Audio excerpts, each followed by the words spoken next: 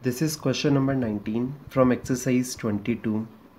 In this question we have to draw a double bar graph, and we will draw a double bar graph between class and total students and present students. So here we will draw bars for total students and present students, and we will make that bar of width 5 mm, means 0.5 centimeters width we will take, and height we will decide according to the given data. In this question I have already drawn the axis. On y-axis I have taken number of students, while on x-axis I have taken classes.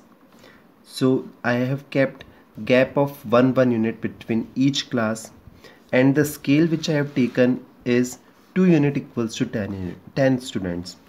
Means these total there are total 2 units between 60 and 70, and total 20 divisions. There are total 20 divisions, means total 20 division will represent 10 students. So let's start with bar graph. And one more thing, here I have kinged this graph because there is no need to take the data till 0 to 50 and 0 to 60, because when we see this data we got this idea that no student will lie. There will be no bar graph whose height will be less than 60 centimeter, less than 60 students. So to draw the bar graph, I have kinged this graph from here, and now we will draw the bars. We will find how we can find height of the bar graph. So how we can represent, we have to draw two bars, and we will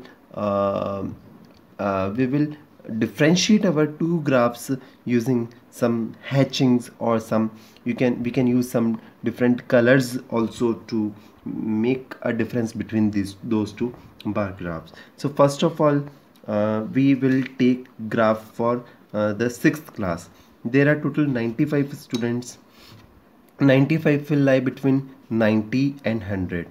So 95, we have to take 95, which is 5 more than 90, 5 more than 90, and we all know that there are total 20 divisions between 90 and 100, and 20 division will represent 10 students. So to represent 5 students we have to take 10 divisions. So from 90 we will take 10 divisions, and it will come at this dark line. So this dark line will represent 95, and we have to take a width of 0.5 centimeter. So at here it will represent 95, and from here to the base we can draw bar for total students, and then we can make it complete. Now I can hatch this graph so that it will give me an idea that this is for total students, and in the graph we can represent it by a symbol also, that this bar in which we have made sketching, such kind of hatching, will represent total strength of the class. It means total student. Now how many students are present in the graph? There are 92 in 6th class, so there are 92 students who are present in class 6. So to represent this 92, we all know that 92 will also lie between 90 and 100, and I have to take 2 students. So for 2 students I will take 4 small divisions. So from 90 we will take 4 small divisions, and these small divisions will come at this point. So this point will represent 94 students, and from here just we can take horizontally, and like at this point it will represent the total 92 students. So we can complete this graph making complete lines, and now yes, now this graph will represent total 92 students. So you can make it here also, you can write it 95, here you can write it 92. Now we will take 7th class. In 7th class there are total 90 students, so we can draw graph for 90 students of width 0.5 centimeter, and here it is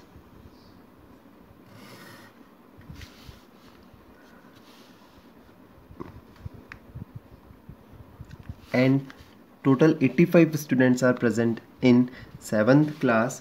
So 85 will lie between 80 and 90. So from 80 we will take 10 small divisions to represent 85, because two small division will represent one student, and 85 we have to represent, so we will take here. Now total students we will represent by hatching graph. So here we can draw some hatchings for total students, total strength of the class, and this graph will represent present students. So here total students are 90 and present students are 85. Again, now there is a gap of 1 unit between 7th and 8th class. In 8th class the strength is 82.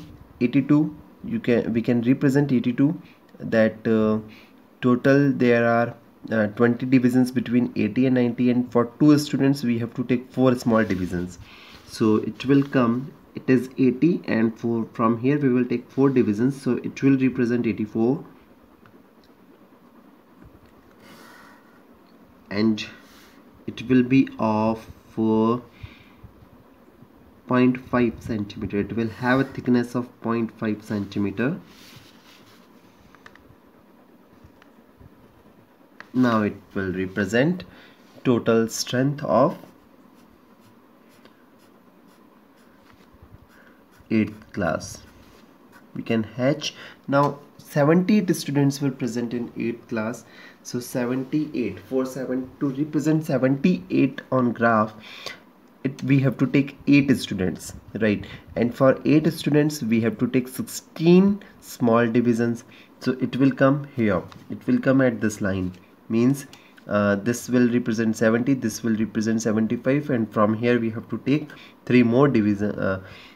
We have to take 78. For this we have to take 6 more divisions. So just above this small line it will come 78 at here.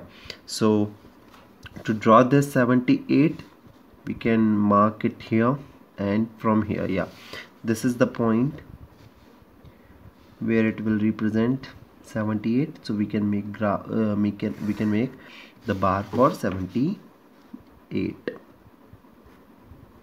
and now it will represent 78, while this bar will represent 82. In 9th class 75 student is the total strength. So 75, to represent 75, this will 70, this will represent 75. So at here we can draw a graph for 75, and this will be the height of total students. We can match, we can sketch it, and total 69 students were present in 9th class. So 69 means one student less than 17. For one students we will take 2 small divisions. So just below 70 we will take 2 students, we will take 2 divisions. So here it will represent at this point it will represent total 69 students. So we can make the strength of 69. Okay, so this will represent total 69 students, and this hashed graph will represent 75 students.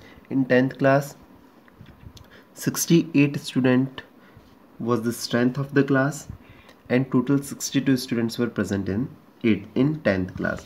So to represent 68 we will take 60 plus 8 means 16 division. So from 60, 16 division we have to take. So 16 division, these are 10, 10, 5, and this is 16. So here it is 16 division, and okay, now it will represent total 68, and we will sketch the 68, and total 62 students were present. So 60 plus 4 division, so 60 plus 4 division means here it will represent 62 students. Okay,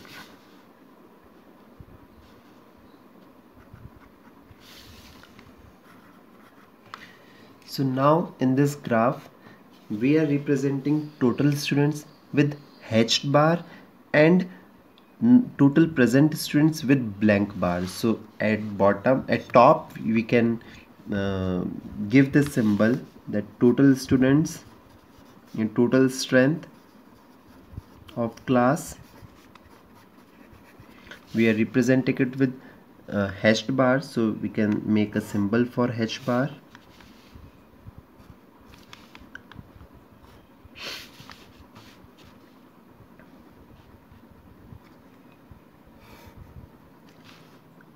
That this symbol will say that total students are represented by hashed bars, while present students are represented by simple bar.